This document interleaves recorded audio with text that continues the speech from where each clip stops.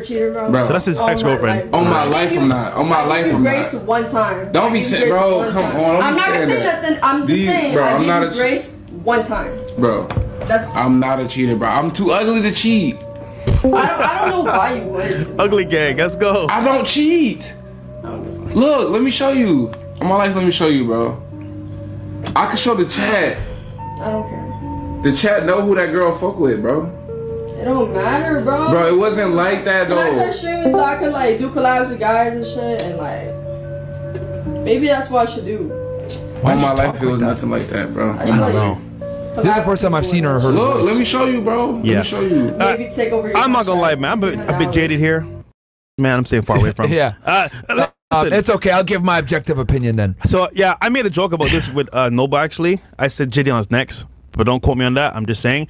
Anyhow, this was like the most, I want to say, crazy part is that she for a long time has been cheating on him basically in a way that we didn't think possible at a massage parlor. But let's play the actual clip from Cuff himself. He can explain it better than us. Real quick, before we even go into that clip, you guys can already see some fuck ups here, right? Like he's over here like, oh no, I don't cheat, whatever. He's like qualifying himself like to her accusations or whatever. Like he's talking to her as an equal.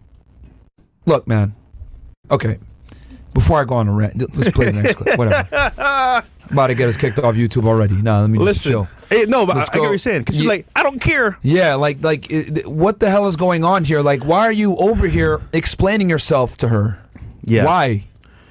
So this is him responding to her cheating on him, I believe. And I'm not going to lie. I don't know if this is real or not. But if it's real, it's kind of crazy. And she put this out, right? Yeah, she leaked this audio. I'll play it from the very beginning. But apparently this is him, like, I guess, complaining. All right.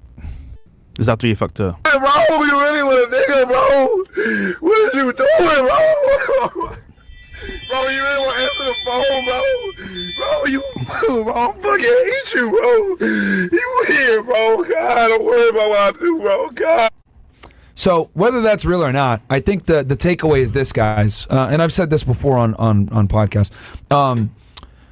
When men get involved with, right, we love them a lot more than they love us. And before people get angry at me and say that I'm a misogynist for saying this, let me explain what I mean by this. So, misogyny. Men, when they deal with women, have to invest more in the beginning of the relationship. Yeah. Right? Because as a man, you must bring value to even get the attention of said woman. Right? Now, after you guys are together for a bit and, you know, there's some time and you have some investment there, then she's going to start to invest more. But the reality is, most of the time, up front, for a majority of men, a staggering majority of men, is they have to bring value up front to get the girl in the first place, right? And if you're someone like Cuffham, who even acknowledges his sexual market value disparity when it comes to looks, he even acknowledges this.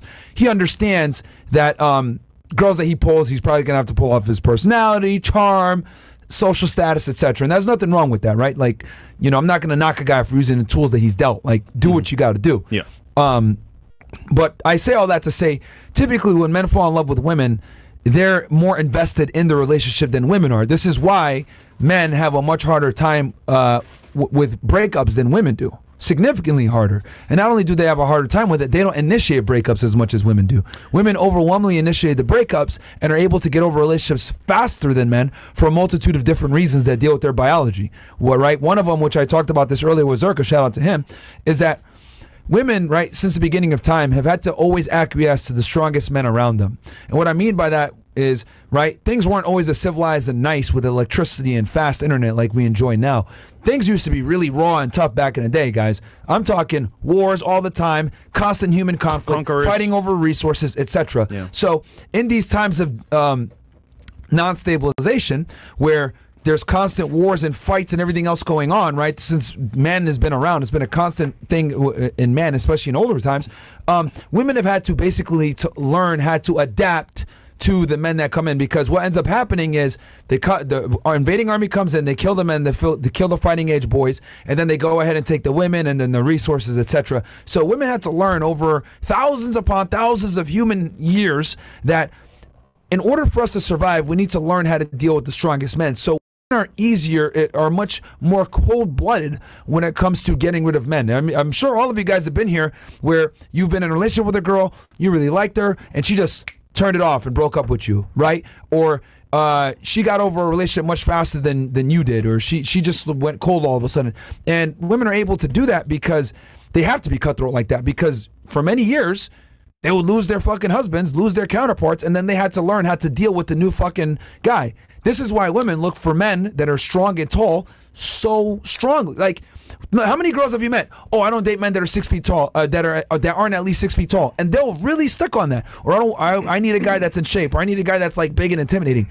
Why do you think they have these primitive needs? They need it because they want a guy that can protect them, so they don't have to fucking acquiesce to someone stronger. Okay? If you look at female biology and what they're attracted to, it's all based on survival. Okay? Women look at men from a survival value standpoint. Men look at women from a replication value standpoint, etc. Man, a woman wants a man that can take care of her and protect her. This is why they look for resources, height, strength, competence, etc., survival skills. And then men look for replication value. Is she attractive? Is she healthy? Is she young? Is she fertile? Can I have children with her? We look for completely different things. So since we look for completely different things, we're going to be open and okay with ending relationships on different types of parameters. So for women, once they no longer see that survival value in you, boom, you're fucking done. They're going to move on to the next fucking guy. Okay? And they're able to do that quickly because they've been programmed for thousands of fucking years to do this. Okay? So guys like him, right? He obviously is invested and he's crying, whether it's real or not. The take home is this: men fall in love much harder than women do. W point, by the way. Just at your point as well, I want to add in that women will find a partner to replace you even before it even ends. Yes. And what's happening here is that, like, they break up with you before you even know it. with social media, there's so much access. She has at least, I want to say this is at least 5 to 10 dudes that are willing to say, you know what, I'll be your friend and hang around until you become single. Or they might just be like in the background watching your stories, like your posts, but you don't even know that they're there waiting for you to fuck up. Granted though, like you said before, the moment you become no longer that financial, I want to say, provider for her, or even like security provider, you become either replaceable or even, like, for example, weak. And if she's just weak, she's gonna disrespect you, talk bad about you, even hit you, and then it's too late. But at that point, you're like, oh, I can fix it if I just cry a little bit more or give her a little bit more. You can't solve it when it's ended. She already made up her mind. It's over. So what you're saying, and just correct. Oh god. And the other thing too, I want to bring to the audience's attention, breaking down that clip. If you guys notice, he's over here qualifying to her, like, you know, trying to, oh no, I'm not, blah blah blah, all that other shit. Guys, never do that. And the reason why I say never do that is because that actually lowers your survival value. Wait, hold on, man. What are you talking about, bro? Explain. When you're over here qualifying to a woman and answering to her, right? And you're over here, like, you know, letting her control the frame like that, what that effectively demonstrates is you're not sure of yourself, you don't know where you stand, and you're fucking weak. And if she could sit there and bitch you out and make you qualified to her and answer her questions and control the frame, what's going to happen when the capable man comes around? And that's the fucking big point that you guys need to understand. I don't tell you guys this shit just so I can sit here and listen to the sound of my voice and we're going to go ahead and put and all this other bullshit. No, I'm doing this shit for your fucking girlfriend that you're going to have in the future. She's going to thank me for teaching you how to be this way. You don't sit there and qualify to women and answer their fucking questions, let them control the frame, because guess what? You lower you lower her view of you from a survival standpoint, because if you have to sit there and qualify to her and answer to her, guess who's in the leadership role? Her. And guess what happens if someone breaks into the house? She's going to be in a leadership role because she still has this in my mindset, like, he can't even stand up to me. How's he going to stand up to a fucking invader? And then you're a fucking bitch, and she looks for a stronger man. This is why you don't qualify or answer to women, because when you do that, you lower your survival value. That's what it comes down to, and that's what women look for, man. They look for survival value. Your looks, your height, your strength, your competence, your income, your social status, all of this comes into survival value. You understand, guys? Once you get this through your fucking heads, you will never, ever, ever let a woman control the frame. You will never, ever, ever let a woman be a leader in your relationship. You will understand that the burden of performance on being the leader and creating that survival value is on fucking you. And if you ever let that shit go down, guess what happens? They look for another guy that has more survival value than you. Don DeMarco. Literally. Yeah, I'm going right over here right now for these fucking guys. I hope a couple of them is watching this shit. This isn't even me trying to talk shit or whatever. He's a young guy. He's probably in his early 20s or whatever. Like, Young guys are just not going to know this shit. This is going to take years, decades of getting broken up with, Experience. getting your heart broken, getting fucking rejected, whatever it may be. Like, this is coming from fucking experience, guys. Like, it takes you a while to learn this shit. I'm an old ass man. I'm 34. So, like, Dan, you old. I am. Well, what the fuck are you talking about? I'm 31. Yeah, but bro, how you look older than me though, nigga? Well, you're not black. You're Arabic. Anyhow, Isn't the phrase black don't crack?